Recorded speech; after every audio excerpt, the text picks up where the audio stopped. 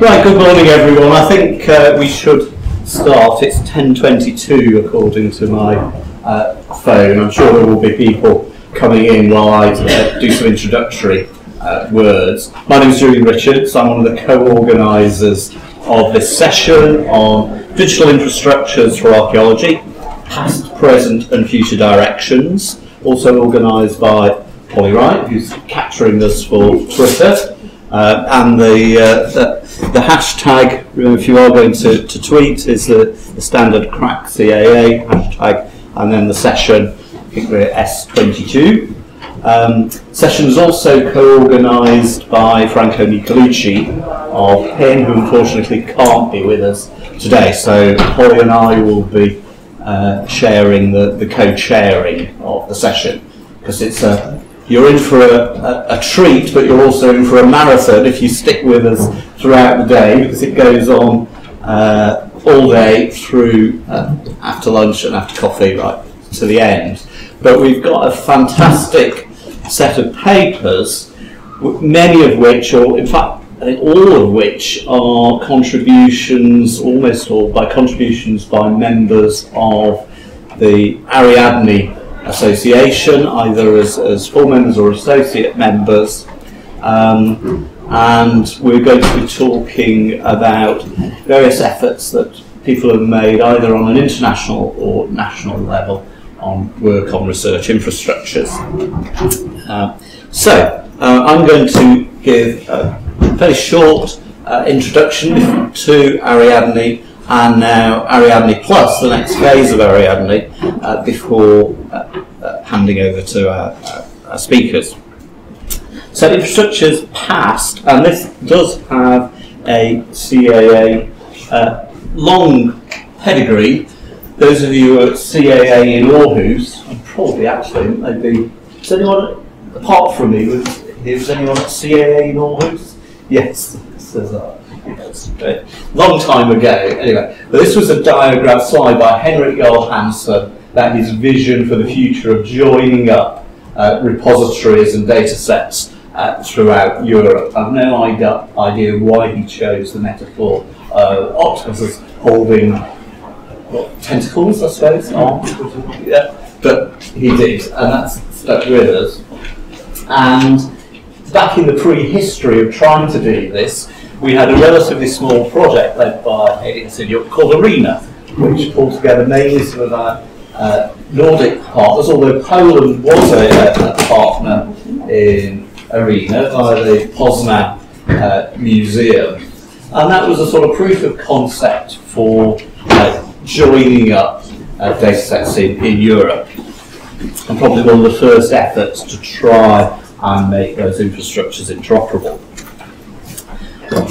But despite the efforts there, we've largely seen the development of a series of silos, very good silos, but national infrastructures that are very good for providing a national view of data sets such as ADS and DONS and FASTI, and then Nabunkan in Japan and Digital Antiquity in the United States, to name not a few.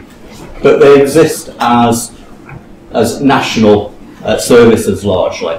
And as we all know, many archaeological research questions are broader than national boundaries. So this was the vision behind Ariadne, is to try and see how we could make cross-searches of those infrastructures possible in order to address some of the grand challenge research questions in archaeology that we wanted to pose that span beyond national boundaries. So the first phase, Ariadne, ran from 2013 to 2017 with 23 partners and 18 countries. And just a few months ago in February, we were very pleased to kick off the large group of Ariadne Plus partners gathered in Prato for the kick-off meeting of Ariadne Plus, another 4-year infra project which will run up to 2023, another €6.5 million, but now 41 partners and 27 countries, so a much expanded network. And we're extending Geographically, most importantly, extending geographically beyond Europe to embrace Argentina, Japan and the United States as well, that don't even fit on the map there. But we're also extending thematically. We're extending in time to bring us right from the earliest hominid days, from paleoanthropology all the way up to contemporary archaeology along this axis. We're extending in space to try and cover all of Europe and beyond Europe, but we're also extending into the broadest range possible of archaeological data, particularly focusing on areas that were maybe neglected a little bit in Ariadne in terms of archaeological science in particular, and bioarchaeology and environmental archaeology. But of course, extending thematically extends the challenges and the problems that we have to do in trying to make some of that data interoperable. So we've set up a number of special interest groups that are already active, covering a range of specific data types, who are going to try and address the challenge of how do we make data within those specific subdomains interoperable. We know that there is a demand for this. This was a user needs survey conducted by Guntram Gazer from Salzburg Research Institute as part of the first Ariadne. I won't read through all the statistics there, but just pick out there that 80% of researchers agree that they often don't know what research data is available because it's stored in different places. 74% thought it was important to have easy access, but the lack of institutional or international repositories was seen as a barrier. So that is really the user needs, why we're doing Ariadne, why we're doing Ariadne Plus. And our vision and roadmap is both to, as I've already mentioned, in fact, to extend geographically. And of course, this brings up a lot of multilingual language issues, but to extend in terms of metadata, rich metadata, trying to standardize metadata, and addressing some of the complexity that comes with that, moving beyond just flat thesauri to quite complex hierarchical relations, and as you'll probably guess, this inevitably then involves using the CDOC CRM to try and link together these data sets of many different data structures. And so we're continuing work that we've done on extending the CDOC CRM in particular areas. We have a data model which was first developed in Ariadne, has then been refined in a subsequent project, Parthenos, which fitted in the gap between Ariadne and Ariadne Plus. And we've been mapping data sets to that. That is it, in turn mapped with CDOC concepts. But we mapped subjects to the Getty AAT, and periods are defined according to period O. So all defined in terms of URI concepts that we can reference. There's the reference model from the top level right down to quite specific extensions of the CRM for the inference extension, but also science, buildings archaeology, geo.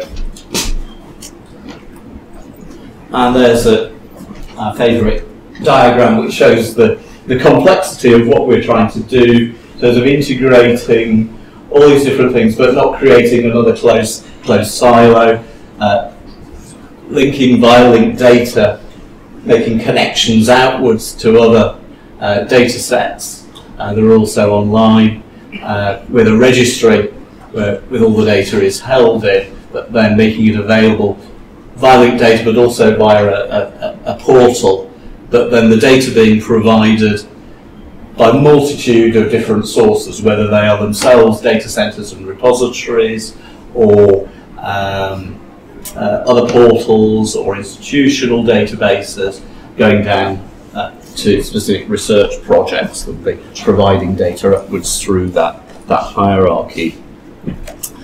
There's the famous portal. I hope you all had a look at it. It was launched at CAA in Oslo, and it's quite a powerful tool already, I think, in terms of cross-searching, but there are plans in Ariadne Plus to extend it, to develop it, to make it more useful, not just to put more data in it, but particularly to extend some of the geographical capabilities of it. We will also be doing more transnational activity, training workshops, so look out for advertisements for those.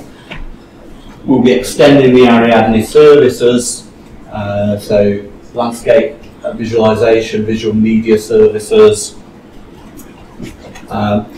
We are also going to be doing more work with colleagues in the University of South Wales, but also colleagues in CNR, and also looking at what other tools are available. We'll work on data mining using natural language processing to enhance a lot of the metadata where it's not available from manual cataloguing.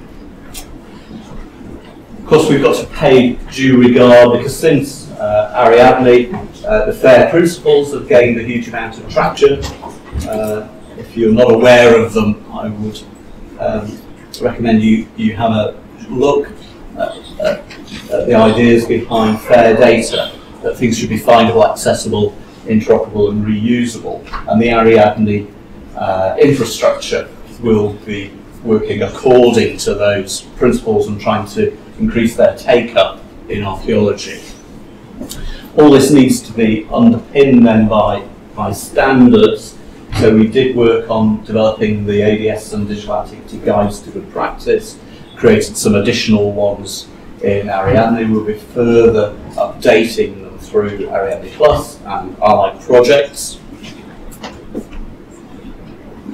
And we also, as well, now need to be plugged into the broader research infrastructure network. So this is coming to the end of my introduction. This is part of the futures of infrastructures. You may be aware that there's a lot of investment now going on into this thing, the European Open Science Cloud, EOS, which Ariadne is a small part of. This aims to cover all disciplines throughout Europe.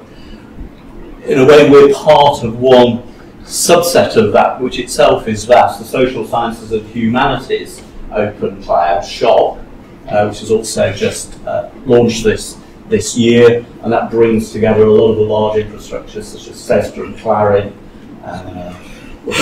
Daria, and so forth.